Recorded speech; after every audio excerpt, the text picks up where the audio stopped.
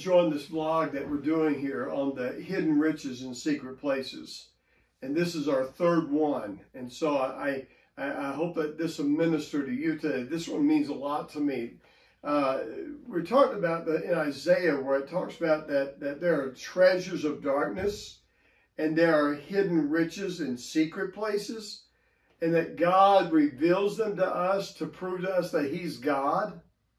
And I want to give you a third one today, and that is the hidden riches in secret places are wisdom and knowledge and understanding.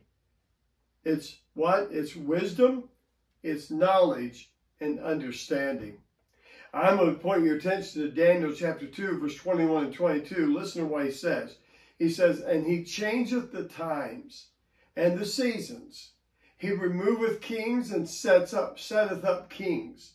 He giveth wisdom," that's what he says, he gives wisdom unto who? Unto the wise, and knowledge to them that know understanding. So three things. God said, I'm going to give you wisdom, I'm going to give you knowledge, I'm going to give you understanding. Verse 22 says this, listen to this. "He revealeth the deep and secret things.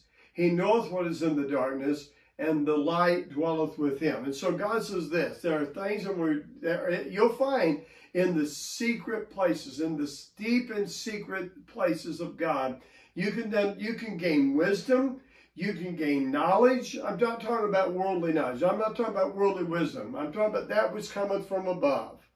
And understanding. God gives us this promise in His Word. It's in the hidden and secret places that one finds the deeper things of God.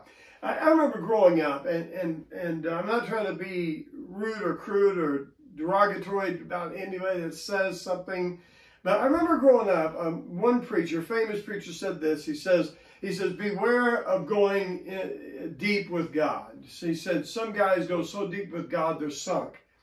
Now, I never understood that, because I'll be honest with you, I just think I need to go deeper with God. I think it's in the deep places where the blessing, you know, when they got in the boat with Jesus, Jesus had launched out into the deep. And when they got out into the deep is when, my friend, they were able to come up with a great, great host of fish. We must understand, if we're going to walk with God in the deeper things, then we must learn to hide ourselves with Him. Hide ourselves.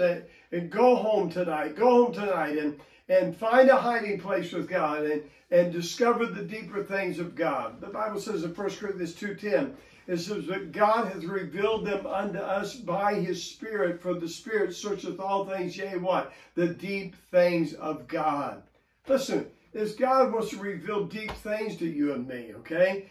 Deeper things to you and me than what we could ever imagine. Look what Proverbs 1, verse 20 through 23 says. It says, "Wisdom crieth without, she uttereth her voice in the streets. She crieth in the chief place of the concourse. In the openings of the gates in the city she uttereth her words, saying, How long, you simple ones, will you love simplicity? And the scorner delight in scorning, and the fools hate knowledge."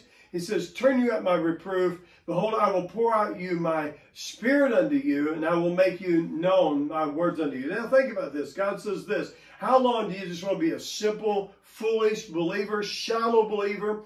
When God says this, in the hidden places, there are secrets in the hidden places. There are deeper things that I would delight to reveal unto you. So I'm encouraging you to get on a pursuit of the hidden places and the hidden secret things of God that He wants to reveal to His children.